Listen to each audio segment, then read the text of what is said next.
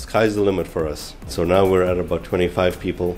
We started off with 3 people last August. It's exciting because it's celebrating the growth of the office and all the hard work that our professionals are putting in.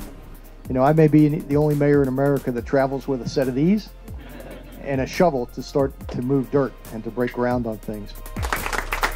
The fact that Mayor Buckhorn can make the time to come in, grace us with his presence today, goes to show the respect that he has for the business community. And so for those of you that chose to believe in us and relocate down here, we are thankful. But more importantly, we're excited about what the future brings, and we need you to be a big part of it. It's not all about clients. It's not all about the bottom line. It's about giving back to the community. And I know that is part of your corporate culture. Being new to Tampa, as I relocated last December, I can tell you the city is vibrant. The city is welcoming. There's a lot of opportunity in this market.